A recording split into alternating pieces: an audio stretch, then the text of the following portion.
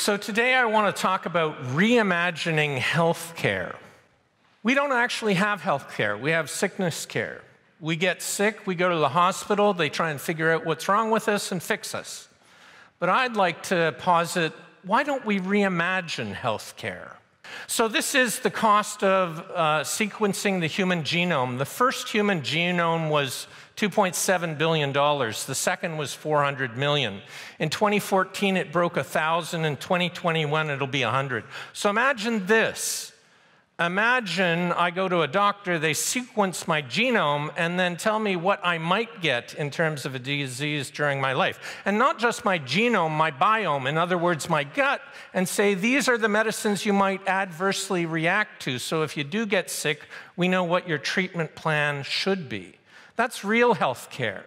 That's preventative. So how do we get to that? Part of this is being enabled by exponentially improving price performance. We all know Moore's Law. In 1970, a CPU from Intel had 2,000 transistors on it, and today it's 23 billion transistors. And what that practically means is a gigaflop is a measure of compute speed. It's a billion transactions in a single second. And in 1961, a gigaflop cost $153 billion. And in 2018, it was 2 cents. And that's so 2018. It's going down from there.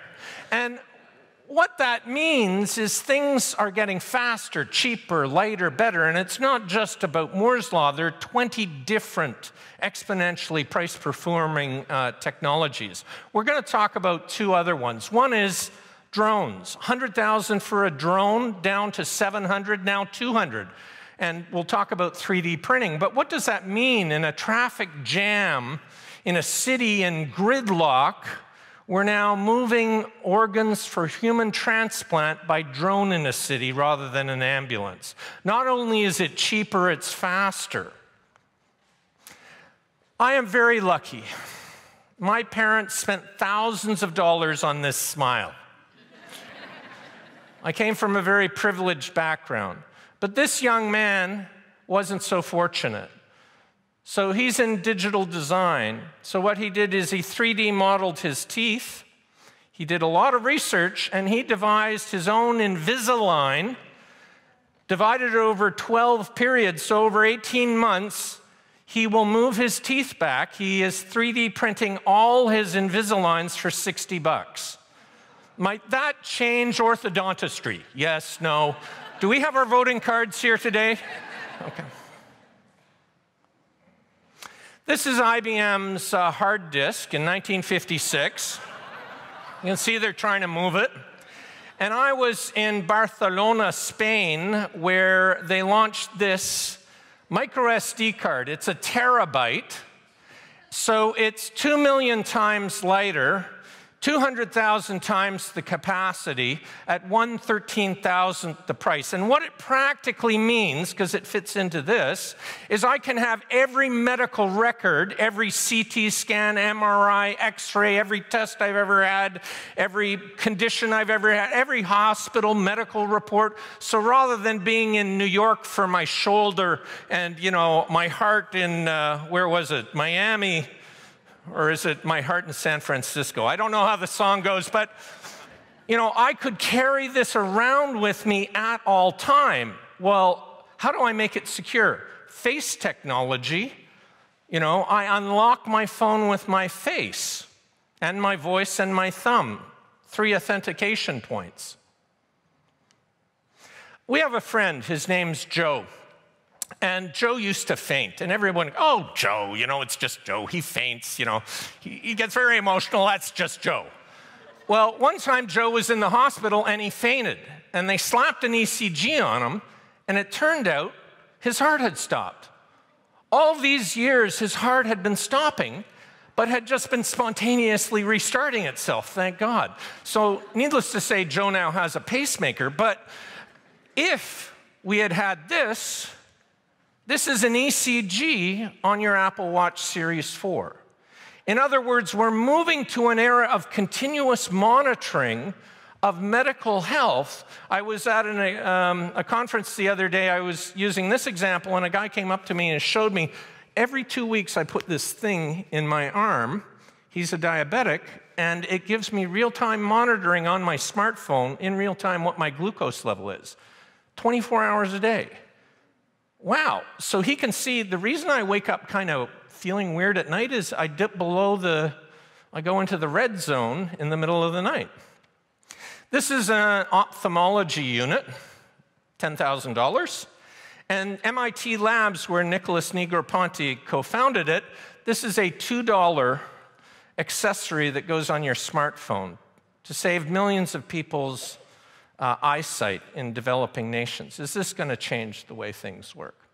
This is a smartphone ultrasound for developing world. So the American Medical Association says that 70% of doctor visits and 40% of emergency department visits can be eliminated simply by a telephone. Is that going to change our medical system? Now, I want to give you this. We've been talking about AI. This is an AI called Babylon Health. You get to log on anytime and within a minute talk to a doctor.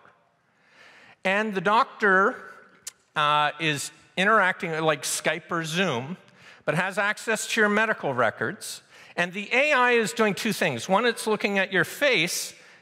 You look confused. So the AI is feeding to the doctor. The patient looks confused, so they spend more time on it. The patient looks worried. Oh, you seem to be worried. Yeah, it sounds like a serious condition. The other thing the AI is doing is going through the thousands of decision trees that Alexander talked about. So I feel sick at my stomach. Is it the top of your stomach or the bottom? If I say the top, that eliminates a whole bunch of things and introduces a whole bunch of others so that I can actually accurately diagnose it remotely over Skype or Zoom, in essence, Skype or Zoom. It's called Babylon Health. Last year, I talked about autonomous vehicles, and Gene, thanks. It's a lovely photo. On the cover of this magazine, do I A, look sinister, B, very sinister, or C, demonic? Thanks, Gene. C. Okay. It's been an absolute delight to be here.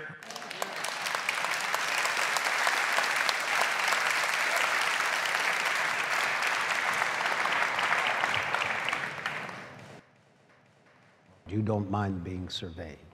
Well, if you have Waze or Google Maps, you are already being surveyed. I understand that.